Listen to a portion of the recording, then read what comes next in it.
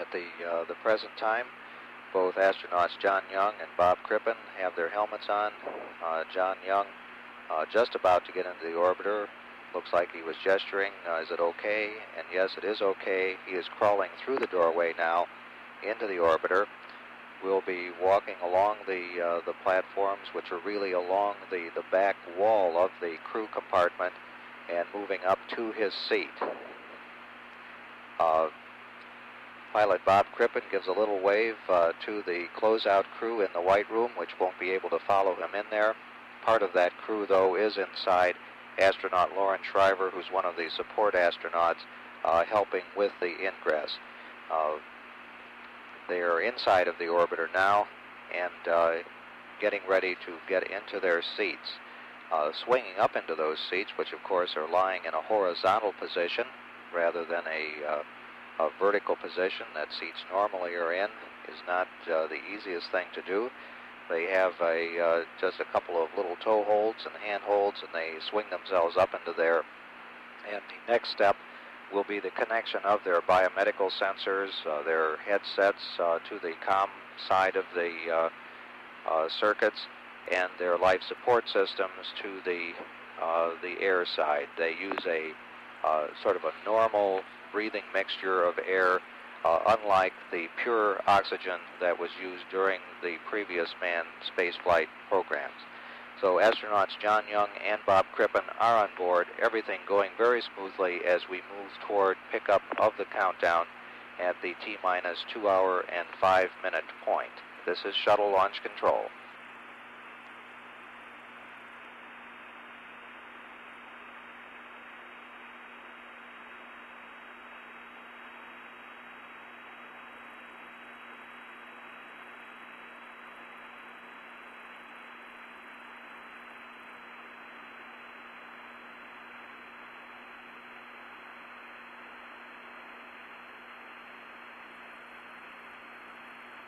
Stand by 30 seconds.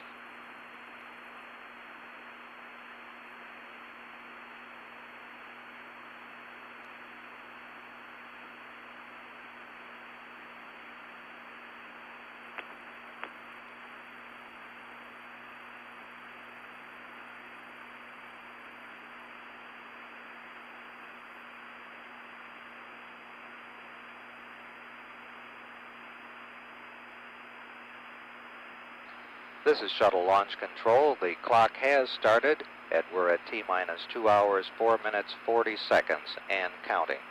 Astronauts John Young and Bob Crippen being placed in their suit.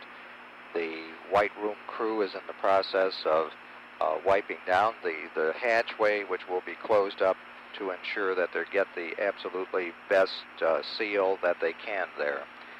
Later on, that cabin will be pressurized. The seals will be checked for integrity to ensure that they are holding properly for the flight. One of the first things that happens here as we once more begin the count is that the main propulsion system helium tanks will be brought up to their flight pressure of 4,400 pounds per square inch. Everything going smoothly, the weather looking good, all aspects of the shuttle looking good as we prepare for a liftoff at 7 a.m. this morning. We're the countdown at T-minus 2 hours, 3 minutes, 40 seconds, and counting. This is Shuttle Launch Control.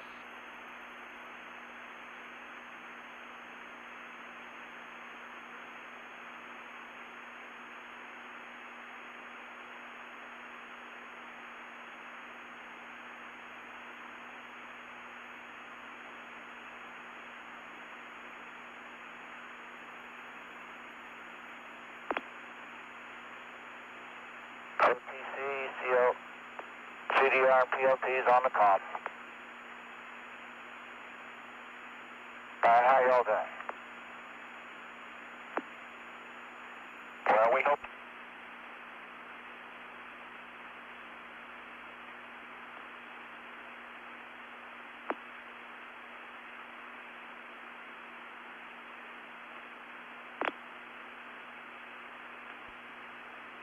This is Shuttle Launch Control at T-minus 1 hour, 58 minutes, and counting. a little bit of chatter occurring as the crew hooks up their comm equipment to the orbiter and begins to talk with the people that they need to do their checks with. Drivers coming on. One of the first things that was said was by the orbiter test conductor for Rockwell, Chuck Hannon, who said that we hope we give you a better show tonight. And Bob Crippen came back and said we hope we give you a better show. They also were told that they hope they didn't mind stale sandwiches, that they hadn't had a chance to change out the box lunches which are on board. Astronaut Crippen said we've brought along a new turkey sandwich. Everything going smoothly as we go through the steps necessary to get us to a launch at 7 a.m. this morning.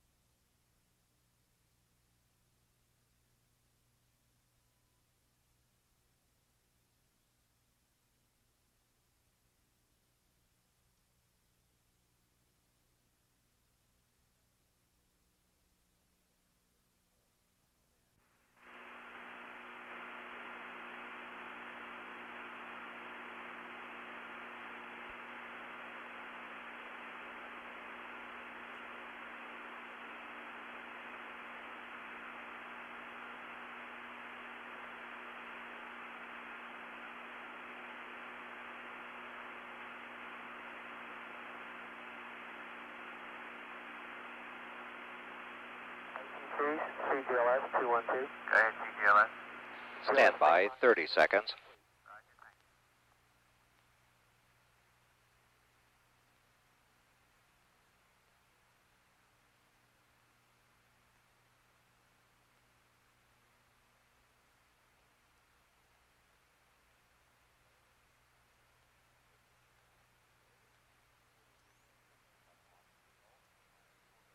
This is Shuttle Launch Control at T-minus 43 minutes, 20 seconds, and counting.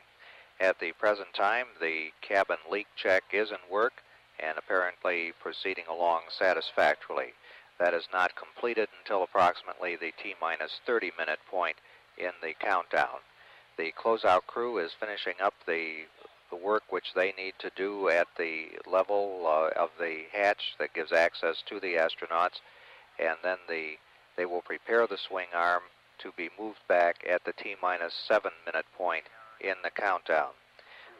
The only other arm which has to be moved prior to liftoff is what's called the GOX vent arm or beanie cap.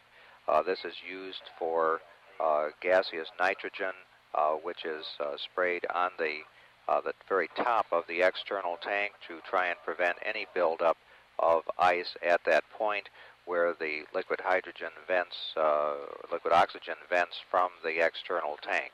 Both of those tanks have been at their flight mass for some time now, and in the replenish mode where we add just enough to the tanks to keep them at the proper level as some of them of the liquids boil away. This is just natural that they should boil away because of the very, very cold temperatures of them. Liquid hydrogen, for instance, boils at minus 423 degrees below 0 Fahrenheit. At the present time, the closeout crew up in the orbiter access arm is making sure that the thermal protection system is in the proper configuration there. They have to actually screw some plugs into it, which are threaded into the TPS, which is on that hatchway and was put on here in the orbiter processing facility just several months ago. At the present time, everything moving along very smoothly in our countdown. The booster test conductor has asked to calibrate the solid rocket motor pressure transducers. These are the instruments which are necessary to provide the information which separates the solid boosters during the flight once they have burned out. So it's essential that those pressure transducers be working properly to prevent any premature separation. The pre-flight alignment of the inertial measurement unit is underway, and that will be completed at the end of the 20-minute build-in hold, which comes up at the T-minus 20-minute point. The range safety officer has reported that the Eastern Test Range command test is complete.